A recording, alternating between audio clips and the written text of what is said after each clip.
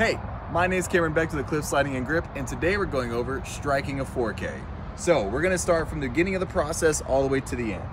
Right here, we have a 30 amp, 220 to 60 amp converter, or whatever you wanna call it. It's basically gonna take this 4-prong here, 4-prong like this. Some generators have 60 amp built into them. This one doesn't, so we're using a little converter over here. Something key to note, make sure your generator is turned to 120, 240 because you will be running 240 while using this unit. If you ran it at 120, you would flip the breaker because of how strong it is. Now, what you're gonna do is turn on your Honda 7K, just like we talked about in the video. You're gonna turn the key, you're gonna push the button, it starts.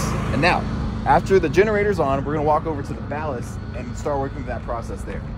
So, I have the key point pins the power. Remember that all the time. Pins are always going to power, which the ballast is powered.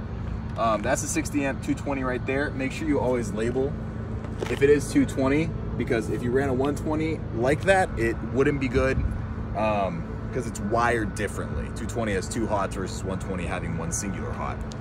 So now another key fact to point out, all of my slack / bundle my coil is around / under my light. You always want it there. If I had to move it, I don't want everything over here so I'm stuck. I want it all under the unit. Also, I have, this should be trick line or some kind of rope, but it's not. It's just this for now. But you want something to kind of take the slack off of the unit. So that's an important thing. Now, other things that should be here that aren't because I just didn't have them lying around really quickly. You always want barn doors here, and if it's an older unit like this, you always want a lens kit. If you're using an M40, you don't have a lens kit with it, you just have, my bad, not barn doors, scrims. You should always have scrims at your lens kit with older units. The M40 is just a scrim kit. So, striking the unit. Ballast should always be off, right down here, so that's your off. Now, generator's running, we're at flicker free, and we're at max. We're gonna turn on that. You're gonna see these little lights come on here. So when those are on, you're like, okay, great.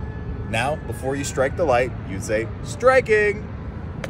Push it. This little thing's gonna glow. Then we're gonna come over here. We're gonna inspect the bulb. Turned on. We're gonna say good strike over the radio. So our gaffer or whoever knows that we in fact had a good strike when using the unit. Now, over time, this is going to get extremely hot. So make sure you have gloves at all time when running around with a 4K.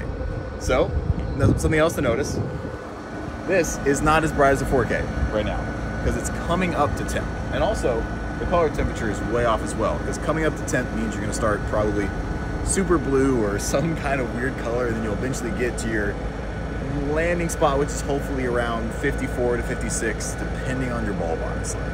But I would say that's all we have today for striking a 4K. And he's going. And he's going. He's still going.